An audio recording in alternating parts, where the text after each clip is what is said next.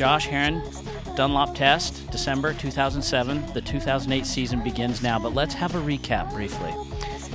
In your rookie year, you made it to the podium. In your sophomore year, you're winning races. This year, we should be looking for a championship.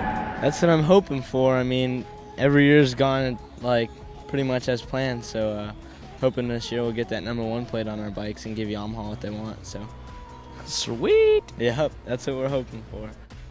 Now you've got Ben Bostrom as a stablemate. How is that gelling? You guys getting along? No catfights? Yeah, no, we're getting along. Last year he rode my bike a couple times at a couple tests, so that was definitely a tremendous help. So to have him on the same bike and being able to relay information is just going to help a whole lot this year. And I think that us working together, we can get the bike working really good. So should be a good year. Yeah, we saw you out there flying in tandem for a while. Yeah, yesterday we were doing some video stuff. We had a little camera on our bike, so I don't know if he likes me following him around too much, but but he kind of had to that time. Yeah. So try and make it fun. Now, is turn 1 in your gear ratios, is that a first gear turn for you? Second gear. Yeah.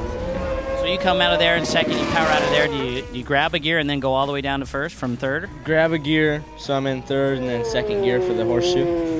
So yeah, no first gear corners here for me. So I know that a couple of the FX bikes are hitting first gear, but that's because I got the kit transmissions and stuff. So.